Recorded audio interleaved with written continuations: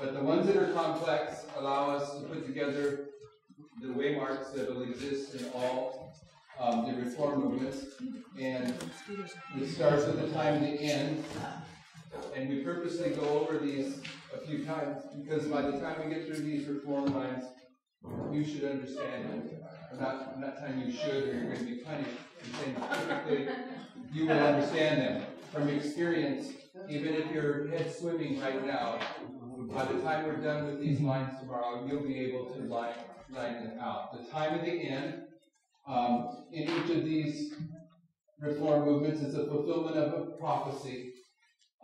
As Jamal was pointing out, the prophecy that was fulfilled that began the history of the 3 decrees was the 70 years. The 70-year prophecy began with the destruction of Jerusalem, and 70 years later, Babylon fell. And Daniel, when he was studying the prophecies of Jeremiah, he understood that that 70-year prophecy was fulfilled. And because of that, he knew that it was time for the Jews to come out of Babylon and rebuild Jerusalem. The fulfillment of this prophecy in the time of the end will shed light upon the coming history. The coming history that Jamal dealt with was the building of Jerusalem, the streets and the wall. There comes a point at the time of the end, there is an increase of knowledge that begins, and there comes a point in time where this increase of knowledge is formalized. Jamal put that over here, message formalized. What that means is that this increase of knowledge has to be put into an understandable message, because this increase of knowledge, according to Daniel 12, is going to test that generation. Remember, in Daniel 12, the wise understood the increase of knowledge, but the wicked did not understand the increase of knowledge. In order for us to be held accountable for a test, the Lord allows the message to be put into an understandable package. This is the message formalized here. And then there comes an empowerment. And this is the first waymark. Sometimes we call it the first decree, sometimes the first message, but it's probably better to call it the first waymark because this is representing many timelines. I don't remember if Jamal pointed out how the message in the 3 decrees was empowered. I'm going to point it out now for you. He pointed out that when the message is empowered, there's a divine symbol that comes down. I don't remember if he spent time because he had a lot of ground to cover. He called it heavenly body. Yeah, but he didn't tell us how it came down. That's my point. In this history here, when the message is formalized, there's usually a human being that is identified that is the one that is associated with the gathering together of this message. In the 3 decrees, who was that human being? Was it Daniel? Daniel's back here at the time of the end, representing the students of prophecy that run to and fro when the prophecy is unsealed. Cyrus is the one that recognizes from prophecy that the Jews are to come out of Babylon and rebuild Jerusalem. You remember the story of Cyrus. But Cyrus backslid on his willingness to participate in allowing the Jews to do that work. And in Daniel chapter 10, Gabriel comes to Daniel and tells him, we're not going to look there because this is just a review. Gabriel comes to Daniel and says, I struggled with Cyrus for 3 weeks to get him straightened out on this work, but I couldn't prevail. But Michael, one of the chief priests, came, and Michael is Christ. He came down, and at that point, he got Cyrus's head on straight, and that work was empowered. When the increase of knowledge reaches the point where the message is formalized, and then there's a place where it's empowered, and when it's empowered, that is marked by a divine symbol coming down. We'll show you several of those. All you need, as Jamal was pointing out, when you bring these lines upon lines, and we're going to put many of them up here, in order to identify a waymark, a characteristic in a waymark, you just need 2 or 3. On the testimony of 2 or 3, a thing is established. These reform movements will not possess all the characteristics, but when we bring them together, line upon line, the characteristics that we are identifying are well established. Then, in chapter 2, you had the false decree that stopped the work. the activities of the enemies is illustrated in connection with the second waymark. And Jamal pointed that out, that activities of the enemies, work was stopped. The third decree, followed by disappointment. Work was given to God's people. They backslid. And then Nehemiah's fourth decree. And the fourth decree, the point of reference for Adventists to understand why the fourth decree is the same as the second. The second angel's message is Babylon is fallen. What's the fourth angel's message? Babylon is fallen. So this is one of the arguments why we're saying the fourth is the same as the second. And therefore, it's preceded by a 1 and followed by a 3. We went over all those. It was in the history of the first decree that the foundations were laid. That's an F, sorry. That you have baby wet? Okay, we can try this. I don't need to do that right now. The reason that we're talking about the foundations being laid, so you can get some of the significance of this. Turn with me, if you would, to Isaiah 58:12. And remember that all the prophets are speaking of the end of the world. And in Isaiah 58:12, you have an illustration of part of the work of the 144,000. And it says, "And they that shall be of thee shall build up the old waste places. Thou shalt raise up the foundations of many generations." And it's many generations in plural. And as we go through these reform movements, and we're dealing with Great Controversy 343, where Sister White says the reform movements parallel one another, we find that in the history of the first waymark, the foundations are identified as being established. And the 144,000 are going to teach the latter-rain message by bringing line upon line. And what we're saying specifically here is the latter-rain message is taught by bringing these reform messages, these lines of history from these reform movements together, line upon line, in order to illustrate the final reform movement of the 144,000. And one of the things that we're familiar with is that the 144,000 are going to raise up the foundations of many generations. As we go through and demonstrate that in the history of the first waymark, the foundation is identified, then when you get down to the history of the reform movement of the Millerites, you know what you can demonstrate? You can demonstrate that it was William Miller that was used to establish the foundations of Adventism, and that those foundations are represented on that chart, which is almost totally rejected by the Adventist church today. All right? So the work of the 144,000, one of their works, is to raise up the foundations of many generations, and thou shalt be called the repairer of the breach, the restorers of paths to dwell in. And what are the paths to dwell in? Go to Jeremiah 6:16.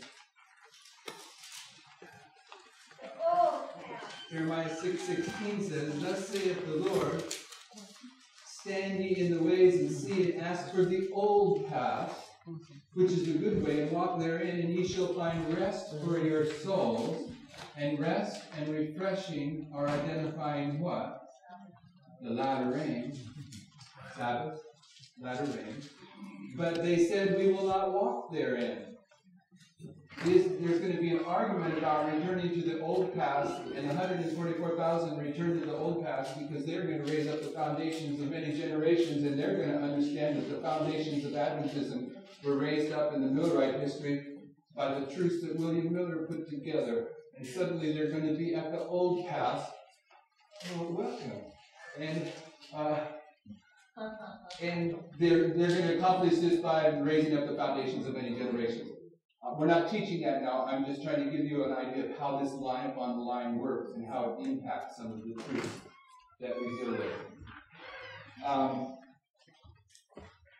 So, I'm now, if you have the syllabus, I'm on page 17, starting this particular study. You know, I said it once, and I think I heard Jamal say it twice. If you're not familiar with these prophecy schools, I recommend to you the 2004 Prophecy School to start with. It gives the basics. And one of the things that we nail down as a basic rule of prophecy in that school is that in Revelation chapter 1, the characteristic that Christ identifies of himself above all others is that he is the first and the last, the Alpha and the Omega, the beginning and the ending. And we already read a quote in the first presentation that when the Lord repeats something, it's of great consequence. That's a paraphrase, but when it's repeated, it is important. And the thing that is repeated in Revelation chapter 1 more than any other thing about Christ is that he is the God that portrays the end from the beginning. Okay? And Revelation chapter 1 is the point of reference. It's the key to understand the whole book of Revelation. So you'll hear Jamal and I almost automatically talk about that Christ is the God that illustrates the end from the beginning. And you can show this in a variety of ways. And one of them is that in time prophecies, the beginning history of a time prophecy parallels the ending history.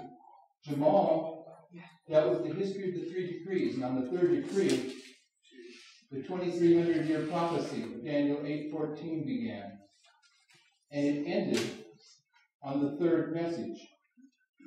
Of course, Jamal dealt with the fourth decree of Nehemiah, which prefigures the fourth angel's message that takes place at the end of the world. But the point is this. In this time prophecy, the beginning history is identical to the end. Jesus illustrates the end from the beginning. What marks the beginning of the 1260 years of papal rule? What marks it is when the last king of the Goths fled the city of Rome. And from that point on, the papacy ruled the world supremely until 1798, when the pope was taken out of the city of Rome. The prophecy begins when a king leaves the city of Rome. It ends when a king leaves the city of Rome. Jesus illustrates the end from the beginning. The 391-year, 15-day time prophecy of Revelation 9, verse 14 and 15, begins when the last emperor of Eastern Rome surrenders his national sovereignty to the four great sultans of Turkey on July 27, 1449. And it ends when the last sultan of Turkey surrenders his national sovereignty to the four great European powers. Jesus illustrates the end from the beginning. And when you look at time prophecies, you see that over and over again. It said down the bottom, it looks like 391 years and 15 days. This is foundational to Adventism. This is one of the most attacked time prophecies in Adventism. It's on the chart. Yes. Revelation chapter 9. Right. Verses 14 and 15. Who said that? That's right. So, what I want you to see is that in the 2300-year prophecy, when Jamal was laying out the three decrees, this history that he laid out, this reform movement, it's identical to the reform movement of the Millerites, but you have another reform movement in the middle, which is the reform movement of Christ, or the time of Christ. And we're going to look at that now. What we're saying is that each of these reform movements has a time of the end. And it's preceded by a time period of darkness, all right? The time of the end, we're defining the time of the end based upon Daniel 12. The time of the end is the fulfillment of a prophecy. Adventists understand the time of the end in Daniel 12 is 1798 for the Millerites. The papacy receives its deadly wound. That's the fulfillment of a prophecy. It sheds light upon the upcoming history because in Daniel chapter 7, we are told that first the papacy receives a deadly wound and then judgment comes. That's a standard, correct Adventist understanding. When the papacy received its deadly wound after the Dark Ages, then there's light shed upon the judgment. But in the history of Christ, which is this history here, which is a reform movement, the time of the end is the birth of Christ. And you can see this in Isaiah 7:14. It's in your notes, page 17. Therefore the Lord himself shall give you a sign. Behold, a virgin shall conceive and bear a son, and shall call his name Emmanuel. This history, when Christ is born, there's going to be an increase of knowledge. And according to Daniel 12, many shall run to and fro. And that word running to and fro in Daniel 12 represents running to and fro in God's Word. Okay, it's a Hebrew idiom, but primarily is talking about running to and fro in the Bible. The time of the end, for Christ, you should expect to see students of prophecy understanding that the birth of Christ is a fulfillment of prophecy and that it's shedding light upon the upcoming history. And what is the upcoming history? According to Isaiah 7:14, it's Emmanuel, God with us. This is when Christ is going to confirm the covenant with many for 1 week. So at the birth of Christ, you have a fulfillment of prophecy, which is the time of the end. And the Bible and Spirit of Prophecy teaches that prior to this time period, there is darkness. All right? Where are the students of prophecy that are recognizing this fulfillment of prophecy in the history of Christ? Pardon me? No. They were in the pagan countries. The wise men, the shepherds on the hill, Simeon, Anna in the temple. So we see the students of prophecy marked. With the 3 degrees, the student of prophecy was marked by Daniel. In Daniel chapter 9, verses 1 and 2. He understood by the book the number of years. Okay? It's the same thing. There's a fulfillment of prophecy.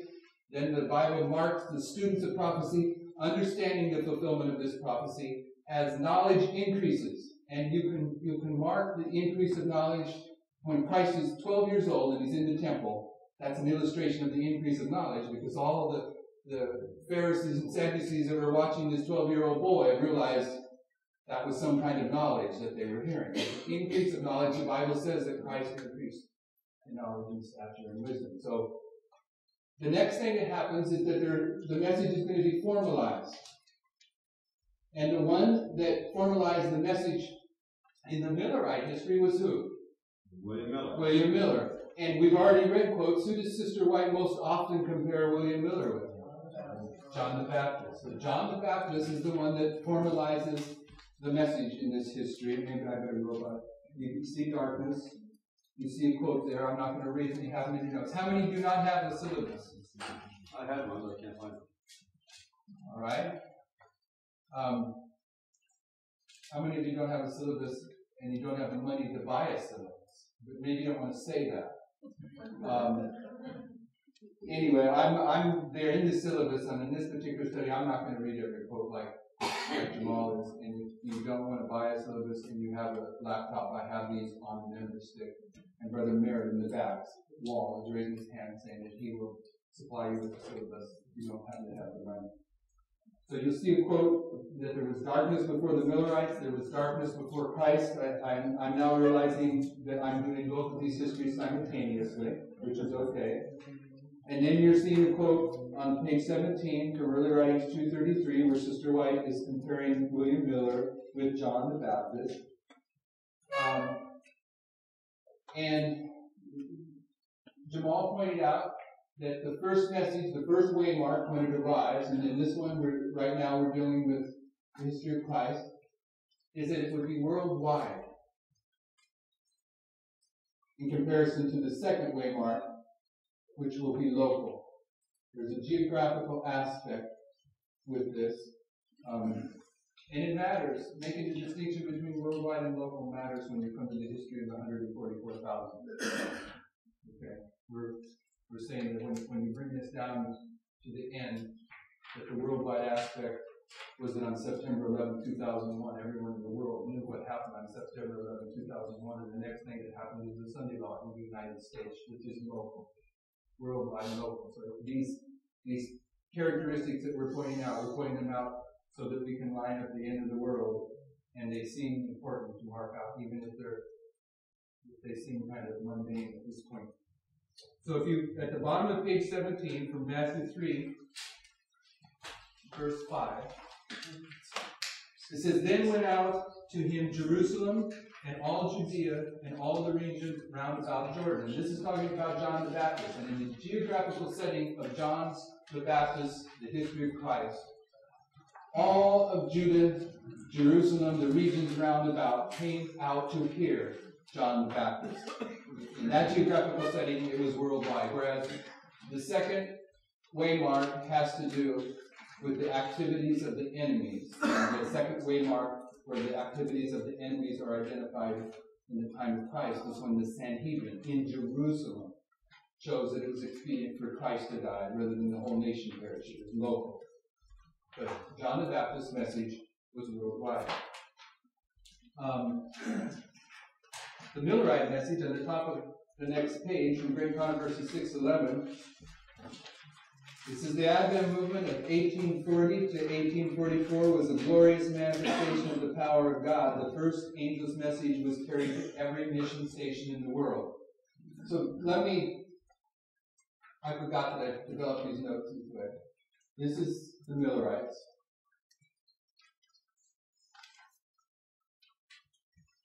This is the history of Christ. What was the darkness before the Millerites' time began? The Dark Ages. 1206 years of Hulu. The time of the end for the Millerites was 1798. When the book of Daniel was unsealed, there was an increase of knowledge. The message was formalized by William Miller, and we take a quote from Sister White, where she points out that William Miller received his credentials in 1833, which was the same year as the falling of the stars. Yes, he began to preach in 1831. If you want to put 31, that's fine. But William Miller is the one that formalized the message of that time period. John the Baptist was the one that formalized the message of that time period. And then the message of both John the Baptist and William Miller would be worldwide. And in the first message, the foundation would be laid. All right? In the history of the first decree, the foundation of the temple was laid. Jamal pointed that out. The foundational message for the time of Christ, the foundational message, there's a message that John the Baptist brought. On page 18, quoting from Matthew 3, verse 5 through 12, you see the foundational message for the history of Christ. It says, "Then went out to him, out to John the Baptist, Jerusalem and all Judea and all the region round about Jordan, and were baptized." That was part of the message at that time, baptism. "And were baptized of him in Jordan, confessing their sins." That confession of sins was part of that message.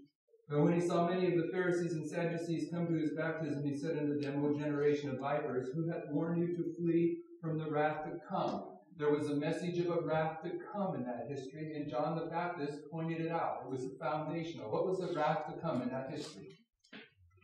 In AD 70, Jerusalem was going to be destroyed, right? He was warning to flee from the wrath to come. "Bring forth therefore fruits meet for repentance." Repentance was part of the foundational message of that time period. "And think not to say within yourselves, we have to Abraham our father, for I say unto you that God is able of these stones to raise up children unto Abraham." And that was part of the message, is that in that history, the Lord was going to raise up a different line of Abraham. He was going to set aside the literal descendants of Abraham and organize the spiritual descendants of Abraham. "And now also the axe is laid unto the root of the trees. Therefore every truth which bringeth not forth good fruits is hewn down and cast into the fire." There is a separation process that is identified in these histories. Jamal was pointing it out, and that's what was foundational to John the Baptist's message. "I indeed baptize you with water unto repentance, but he that cometh after me is mightier than I, whose shoes I am not worthy to bear. He shall baptize you with the Holy Ghost," which was foundational, what was going to take place on Pentecost in this history. and with fire, whose fan is in his fire, and he will thoroughly purge his floor, and gather his wheat into the garner, but he will burn up the chaff with unquenchable fire. John the Baptist laid the foundational message in this history, just as the foundation of the temple was laid in the history of the first decree.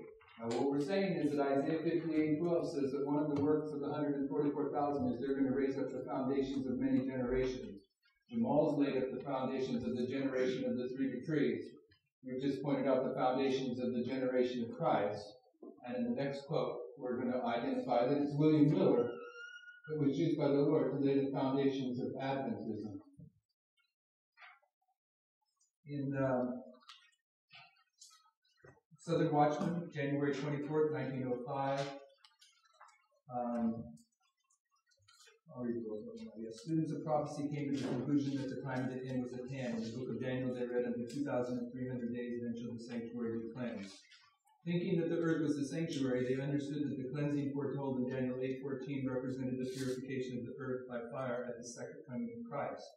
Searching the scriptures for further light and comparing this prophetic period with the records of historians, they learned that the 2,300 days extended to the year 1844. This was the foundation of the Great Advent movement of 1844. The falling of the stars in 1833 gave added force to the proclamation of the message of the soon-coming Savior through the labors of William Miller and many others in America, of 700 ministers in England, of Bengal and others in Germany, of Gaussen and his followers in France and Switzerland, many ministers in Scandinavia, of the converted Jesuit in South America, and Joseph Wolf in many Oriental and African countries. The Advent message was carried to a large part of the habitable globe. The next quote we will deal with a little bit further on, but we'll put it in here. Review and Herald, April 14th, 1903. The warning has come. Nothing is to be allowed to come in that will disturb the foundation of the faith upon which we've been building ever since the message came in 1842, 1843, and 1844. The foundational message that is associated with the work of William Miller is the message that's represented on this chart. When she says the foundation of the faith is a message that came in 1842, 1843, and 1844. In that history, there was 300 Millerite preachers, and every one of them used this chart exclusively. This was the only thing that they were teaching. So when she's talking about the message of 1842, 1843, and 1844, and calling it the foundation, this is the foundation of Adventism, and William Miller is the one that's associated with putting this together. And he's the one that's associated with this first message. Foundations of Adventism were laid in this first time period. And you'll find that when it comes to the Reform movement of the 144,000, that one of the first things that they have to do is they have to return to the foundations of many generations. When you're studying these things, you know that you're in this history here. You're laying a foundation. Yeah, you're laying the foundation. So the next waymark would be the activities of the enemies. And the local in the time of Christ, we have on the bottom of page 18. Now Caiaphas was he which gave counsel to the Jews that it was expedient that one man should die for the people. The second waymark, we see the activities of the enemies. Jamal's putting it like this. I like that. They're trying to stop the work. They're trying to stop the movement of that time period. The decree to stop the work here by false murders is parallel to the Sanhedrin choosing that Christ should die rather than the whole nation perish. And it's paralleling on the top of page 19 what the Protestant churches did. In the center of page 19, a public action from the enemies in the time of the Millerites. It says, in June 1842, Mr. Miller gave his second course of lectures at the Casco Street Church in Portland, Maine. With few exceptions, the different denominations closed the doors of their churches against Mr. Miller. This is June of 1842. The second message arrives with the activities of the enemies. The Protestants closed their doors against the Millerites. The Sanhedrin closes their doors against Christ. The enemies of the Jews have the work stopped by the false decree. Local action, when the Sanhedrin did that, that took place in Jerusalem, whereas John the Baptist's message was for Jerusalem, Judea, and all the regions round about. And here at the top of page 19, it says the second angel, from the Great Controversies 389, the second angel's message of Revelation 14 was first preached in the summer of 1844, and then it had a more direct application to the churches of the United States, where the warning of the judgment had been most widely proclaimed and most generally rejected, and where the declension in the churches had been most rapid. In this sense, the second angel's message was local. Great Controversy 6:11 said the first angel's message was carried at every mission station in the world, but the second angel's message was fulfilled in the USA. Okay. You see the logic? Yes, no? Yes. Yes. Now, in this up here, this here, that Jamal did last time, the history of Nehemiah, there is no illustration of the manifestation of the power of God in between the second and third decree. But you find those. But you only need to see them 2 or 3 times and they're established. And you find them in the history of Christ. And this is what we're using to identify a manifestation of the power of God. In between, wrong place. In between the second and the third decree, you will see a manifestation of the power of God. And we'll show you what those are in a second.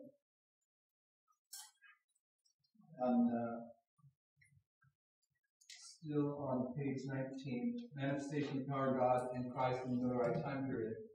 It's the manifestation of the power of God in the history of Christ that Sister White uses to illustrate the midnight cry, the manifestation in the right history. She says, the midnight cry, from Spirit Prophecy, Volume 4, page 250. The midnight cry was not so much carried by argument, though the scripture proof was clear and conclusive. There went with it an impelling power that moved the soul. There was no doubt, no questioning. Upon the occasion of Christ's triumphal entry into Jerusalem, the people who were assembled from all parts of the land to keep the feast flocked to the Mount of Olives. And as they joined the throng that were escorting Jesus, they caught the inspiration of the hour and helped swell the shout, "Thus it is he that cometh in the name of the Lord." In like manner did unbelievers who flocked to the Adventist meeting, some from curiosity, some merely to ridicule, feel the convincing power attending the message, "Behold, the bridegroom cometh." The triumphal entry of Christ takes place after the Sanhedrin chooses that he should die. And if you remember the story, the Jews said, "Make the children quit crying out." And Christ says, if the Jews don't cry out, the very rocks will cry out. It's impossible for God to lie. If no one had been crying out there, the very rocks would have cried out. This was a manifestation of the power of God. And this history is what Sister Wright uses to illustrate the history of the midnight cry that was in the time period of the second angel's message, just prior to October 22nd, 1844. In fact, the midnight cry in Millerite history arrived at a camp meeting, Exeter, Maine, New Hampshire. From August 12th to 17th. There was a camp meeting, and Samuel Snow presented the understanding that allowed them to identify October 22nd, 1844, and they left that camp meeting on the 17th of August, and in the next 2 months, they carried that message across the United States in a time period when there wasn't any internet or any telephones or any airplanes or any cars or any paved roads.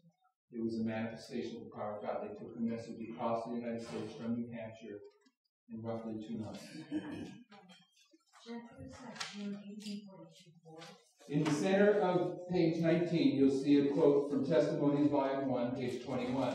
And it says that in June 1842, with few exceptions, the Protestant churches closed their doors against the message of William Miller. And the point being is that it's at this point that you see the activities of the enemies. It's at this point that the second waymark arrives. Now, I also read a quote here at the top of the page where she says the second angel's message was first preached in the summer of 1844.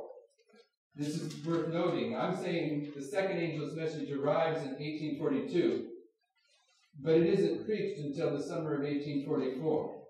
And this is a characteristic with all these messages. It'll arrive in history, but God's people don't understand the significance of it for some time after. I mean, on October 22nd, 1844, the third angel's messages had arrived in history, and the third angel's message is a discussion of Sabbath and Sunday. And the Millerites didn't understand Sabbath and Sunday on October 23rd, 1844. When the message arrives is not necessarily when it doesn't get preached initially. You can also argue that the first angel's message in actuality arrived in 1798. It wasn't preached until it's formalized and preached. So we're marking June of 1842 when Protestant churches closed their doors against the Millerites as the arrival of the second angel's message. Second angel's message is the call out of Babylon, which the second and fourth angel's message will have a call out of Babylon. On the next page, this is an important quote here. In the material that we share, this is a very important quote. Jamal read a little bit about the fact that in the history of the second decree leading up to the third decree, that it was a life or death situation. And when in the history of the second decree is when Zechariah expressed the words, "Come out of Babylon." Okay? You may not, I might lose you here, but in the history of the first decree and the history of the third decree, there is no reference in the Bible or the spirit of prophecy of any prophet or any person saying, "Come out of Babylon." But in the history of the second decree, Zechariah says, "Come out of Babylon." Okay, the reason for that is the waymark of the second decree is the second angel's message, and the second angel's message is "Come out of Babylon." So that's why that expression is in that second decree. But when you carry it further, Sister White commenting on that, and I think it's in your notes, the reason that Zechariah was so convicted to call people to come out of Babylon was because God foresaw the troublous times of Esther. Esther's husband, in the story of Esther, what's her husband's name? Xerxes. But Xerxes is the one that proclaims the third decree, Artaxerxes. Okay, it's the same guy. So Zechariah, the Lord convicts Zechariah to call people out of Babylon because he understands this life-death struggle that's going to take place in the story of Esther. And of course, this life-death struggle is prefiguring not only October 22nd, 1844, but it's prefiguring the Sunday law, it's prefiguring a lot of things. So this call out of Babylon has the life-death issue to it. And here on Early Writings, page 259, and we're not reading all of this to you. We're going to read all of this to you, but I'm leaving some of it. This is 2 paragraphs. I'm leaving the paragraph that precedes this out until further on, because there's more to say about this than what we're going to say here. This history of Christ is life or death. All right, it's a progressive testing process, and so was the history of the Millerites, brothers and sisters. This is one of the most important things to understand. From the time of the end, based upon Daniel 12, you have an increase of knowledge. The increase of knowledge is going to produce 2 classes of worshipers. This must be understood by Adventism, because there's an increase of knowledge that comes to the 144,000. And based on how we, God's people living at the end of the world, respond to the increase of knowledge will determine whether we're a wise or foolish virgin, whether in the terminology of Daniel 12, whether we're wise or wicked. The wicked don't understand the increase of knowledge, but the wise understand it. So this is a life or death issue. So in Early Writings, page 259, speaking of the history of Christ, she says this: I was pointed back to the proclamation of the first advent of Christ. John the Baptist was sent in the spirit and power of Elijah to prepare the way of Jesus. Those who rejected the testimony of John were not benefited by the teachings of Jesus. So if John, the messenger of the first waymark in this history, if you reject what he has to say, the teachings of Jesus aren't going to do you any good at all. Okay? You have to accept what John says to be benefited by Jesus. It's a progressive testing process. Those who rejected the testimony of John were not benefited by the teachings of Jesus. Their opposition to the message that foretold his coming placed them where they could not readily receive the strongest evidence that he was the Messiah. Satan led on those who rejected the message of John to go still farther, to reject and crucify Christ. In doing this, they placed themselves where they could not receive the blessing on the day of Pentecost, which would have taught them the way into the heavenly sanctuary.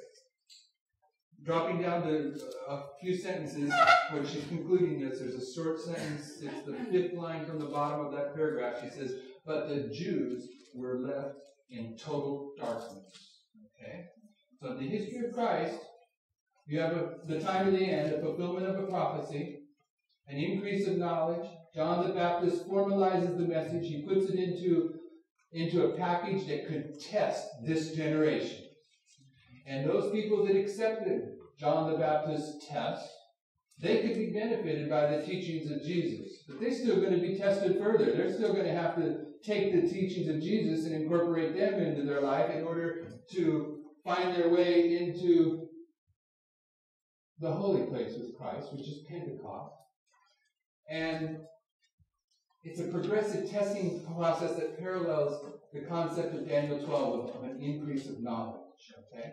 Then she goes in, and then this is the next paragraph. I have them separated to make a point, but in the very next paragraph, after she finishes this statement about the history of Christ, she says, many look with horror at the course of the Jews in rejecting and crucifying Christ, and as they read the history of his shameful abuse, they think they love him, and would not have denied him as did Peter, or crucified him as did the Jews. But God, who reads the hearts of all, has brought to the test that love for Jesus which they profess to feel. All heaven watched with the deepest interest the reception of the first angel's message. Okay, that's William Miller. Yes. But many who professed to love Jesus and who shed tears as they read the story of the cross derided the good news of his coming. Instead of receiving the message with gladness, they declared it to be a delusion. They hated those who loved his appearing and shut them out of the churches in June 1842. With few exceptions, they began to close the door of their churches. Those who rejected the first message could not be benefited by the second, neither were they benefited by the midnight cry. Notice the progressive testing process. Now they're not benefited by the midnight cry,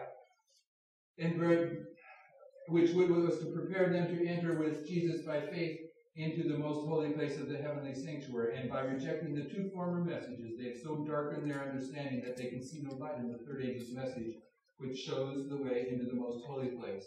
I saw that as the Jews crucified Jesus, so the non-Jewish churches have crucified these messages, and therefore they have no knowledge of the way into the most holy, and they cannot be benefited by the intercession of Jesus there. Like the Jews who offered their useless sacrifices, they offer up their useless prayers to the apartment which Jesus has left, and Satan pleads with the deception, assumes a religious character, and leads the minds of these professed Christians to himself, working with his power, his signs, and lying wonders to fasten them in despair. William Miller, this increase of knowledge that tested the generation of the Millerites. William Miller brought the first angel's message. The first angel's message is the everlasting gospel, correct? Amen. And the everlasting gospel is set forth in Genesis 3:15. Amen. Yes. And it doesn't change anywhere in the Bible. It's always the everlasting gospel. And the everlasting gospel in Genesis 3:15 says, and I will put enmity between thee and thy woman. Who's he speaking to here? Satan. Satan. He's going to put hatred between Satan and the woman. And the woman in Bible prophecy is who? God's church. And I will put enmity between thee and the woman, and between thy seed, between Satan's seed and her seed, the seed of the church, and Christ's seed. And it shall bruise thy head, and thou shalt bruise his heel. Christ is ultimately going to kill Satan, stomp on his head, and at the cross he's going to bruise his heel. But the point is, the everlasting gospel is It's the work of putting enmity between two classes of worshipers, between Satan's seed and Christ's seed. And the Millerites, in this history, when this increase of knowledge is taking place, they proclaimed the first angel's message, which is the everlasting gospel. They proclaimed it, but they experienced it. Because when they get to October 22nd, 1844, 50 of them moved into the most holy place with Christ. That's Christ's seed. And 49,950 stay in the holy place with Satan. That's Satan's seed. And he has put enmity between those two classes of worshipers. Amen. Not only had they proclaimed the everlasting gospel, they had experienced it. And this is illustrated in every reform movement, and it takes place in the reform movement of the 144,000, and it's accomplished by how we relate to the increase of prophetic knowledge that comes to God's people at the end of time. Amen. So, running out of time. Notice that Jamal pointed out correctly, Bible and Spirit prophecy and historians mark that the temple was finished before the third decree. The temple's finished before the third decree, and the temple here is finished. Destroy this body, and in 3 days I will raise it up. And the third way mark for Christ is the cross. This is where the temple is finished in this history. But in John 2, right after Christ cleansed the temple, the Jews asked Christ for a sign, and this is where he says, in John 2, 19 and 20, it says, Jesus answered and said unto them, destroy this temple, and in 3 days I will raise it up. Then said the Jews, 46 years was this temple in building, and wilt thou rear it up in 3 days? Christ rears up the temple here at the third way mark at the cross. And the spiritual temple that was raised up in the Millerite history was raised up in 46 years, from 1798 to 1844. And you can demonstrate this from the 25-20 time prophecies. We haven't done that yet. Pardon me? 46 years. 1798 to 1844. And if we're not quite there yet, and we're running out of time, but there's a passage in Great Controversy where Sister White says that the coming of to the bridegroom of Matthew 25, the coming of the Ancient of Days in Daniel 7:13, and Daniel 8:14, and Malachi chapter 3 are the same event. Okay, that quote is in your notes. I'm not going to refer to it. I'm just going to point you to it. But she's saying they're the same event. Daniel 7:13 was fulfilled on October 22nd, 1844. Daniel 8:14 was fulfilled, but also was Malachi 3. And in Malachi 3, it talks about the messenger of the covenant coming suddenly to his temple. And the messenger of the covenant confirms the covenant with modern Israel on October 22nd, 1844. So he does that work. But in order for him to come to his temple, he has to raise up the temple. And according to John 2:20, it takes 46 years to raise up this temple. And it was raised up prior. It was finished, just as the temple over there was finished before the third decree. The 1850 chart will demonstrate 46 years. It has the proper dates on that chart. Okay. The 1850 chart we have underneath this, we're not quite there yet. And I'm running out of time to get through all of this. The third decree is where you see judgment. Of course, I hope you're getting what we're saying about this. Here's what we're saying about this. I'm going to say it enough times so even if you don't believe it, you know that I'm making this contention. I'm saying that in Isaiah 28, verses 9 through 14, where it talks about this being the refreshing, yet they would not hear, that the way that the latter rain message is taught is by bringing line upon line. And the lines upon lines that teach the latter rain message are these lines. These reform movements, as they're brought together, they're going to identify the waymarks that take place during the time period of the 144,000. Okay, so I'm making a absolutely outlandish claim that this is false. This is deep, dark error. You need to hear what I'm saying so you can evaluate whether it's true or not.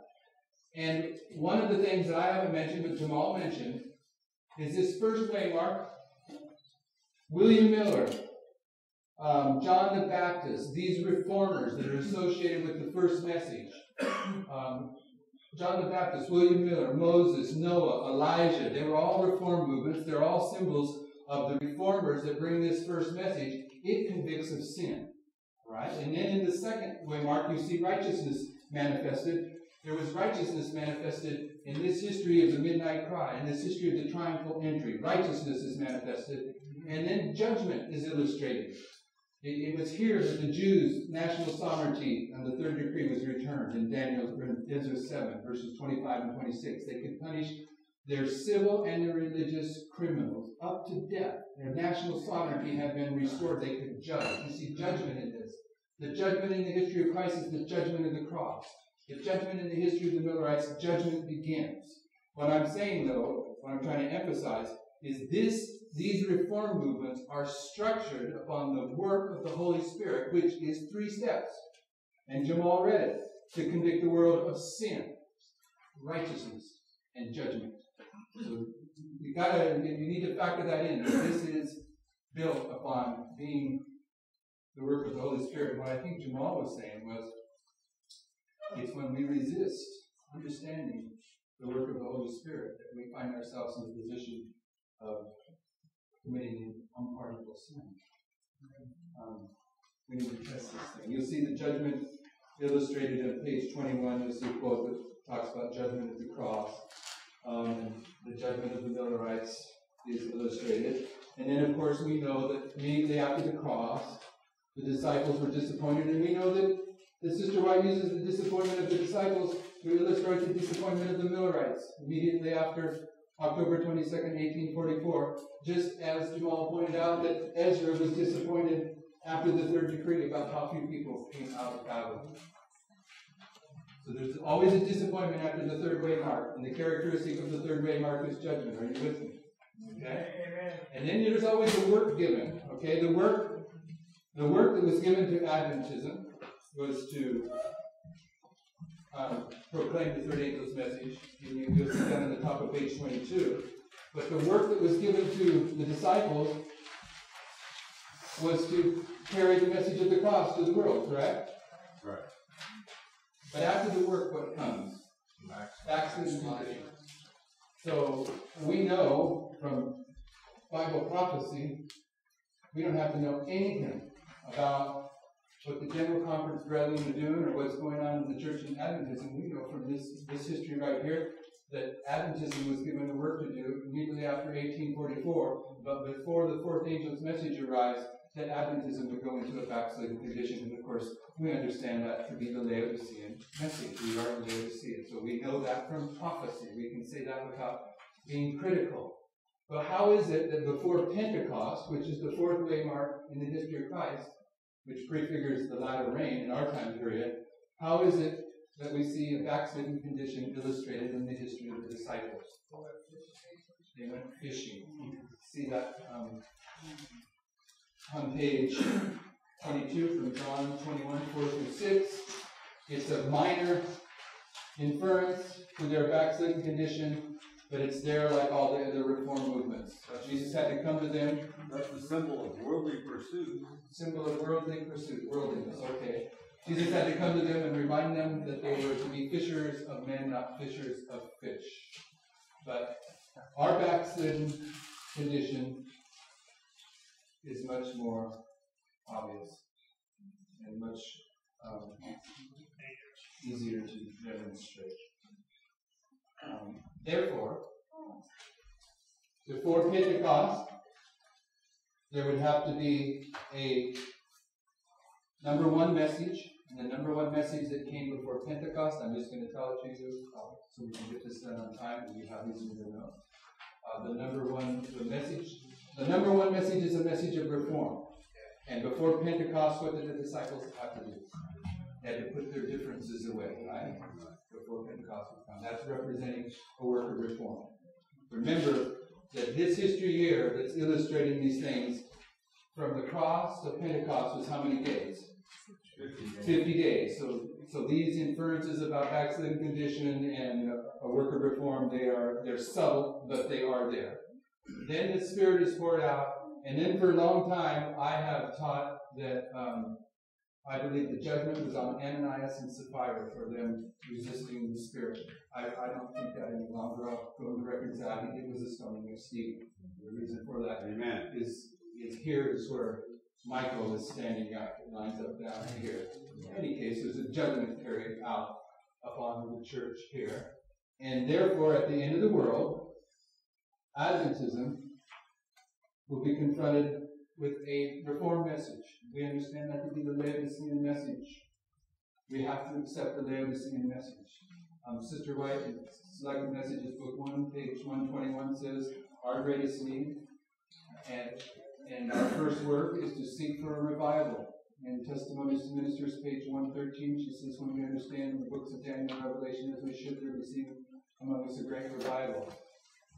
If, on page 128 of Book 121, Book 1, Selected Messages, Book 1, page 121 says, our greatest need and our first work is to seek for a revival. And then 7 pages later, on page 128, she says, revival represents a renewal of spiritual life. If our greatest need is for a revival, it means we're spiritually dead. Okay? And Testimonies to Ministers 1:13 tells us the way that we're brought back to life is through the prophetic word. So we have to have a reform message come here, and it comes from prophecy. When we're awakened, we will receive the latter rain, the number 4. The latter rain message that we understand is the fourth English message, which is a call out of Babylon, just as the second English message is a call out of Babylon. And then, of course, Michael is going to stand up and human probation closes. Judgment illustrated. The 7, we're in the disappointments many times, not always. Many times you'll see number 7. For the time of Christ rested in this grave on the 7th day. And for the Millerites, they had to understand the Sabbath here.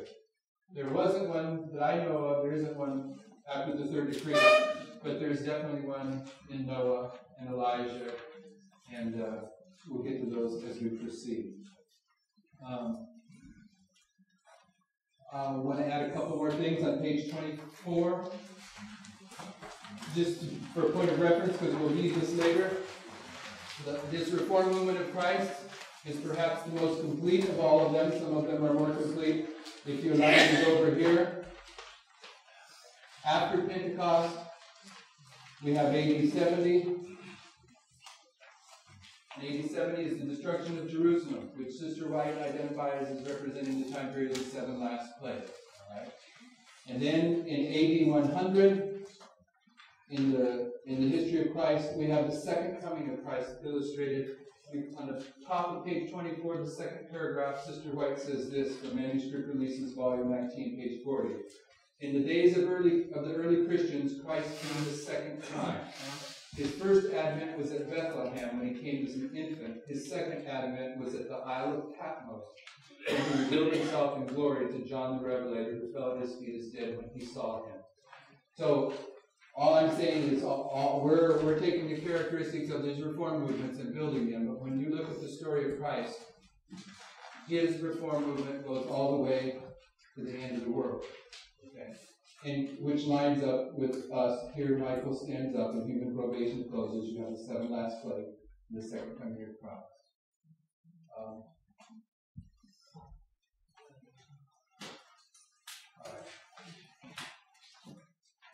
Write down your questions and we'll take them at certain points through this prophecy school.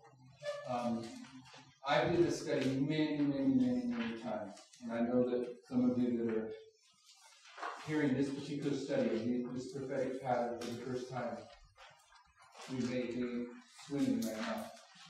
But one thing that I've done so many times I don't even know how to guess how many times. We can go through these lines, and usually I save the line of Moses. Okay, we're not going to do it here. It's not structured that way. But when you get after you've done it, when you do the line of Moses, and you start the line of Moses, and then the class. It doesn't matter whether they've been over it before or not. The class can go through it. You may be vague on these at this point, but trust me, this sinks in one prophecy school. You'll have it before we're done. Foundation, darkness. Prophecy fulfilled marks the time of the end, an increase of knowledge. Message formalized. Message empowered. The message that was empowered for the Millerites when the angel of Revelation 10 came down on August 11th, 1840.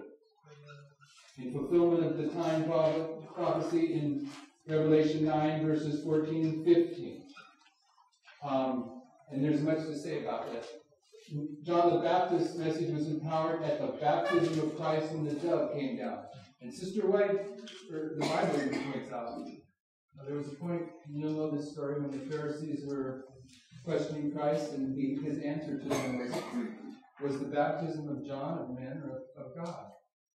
And the Pharisees couldn't answer. Because if they answered it was of God, then they were going to be in trouble for persecuting him. And if they said he was of man, the people were going to turn against him because the people believed that John was the prophet.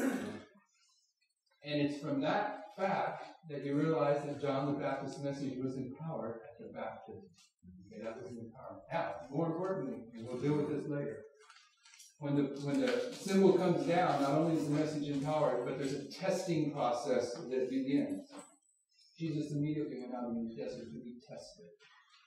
Right here is where John in Revelation 10 takes the book and eats it and sweet in his mouth. Sweet in his mouth because the year-day principle had been confirmed before the whole world. This is the testing process here and here that we read about in early writings, page 259. When the divine symbol comes down, a testing process begins among God's people. Therefore, if you could mark when the angel of Revelation 18 comes down and joins the third angel's message, if you can mark that in history, then you know that you're in the final testing process of that angel. Amen.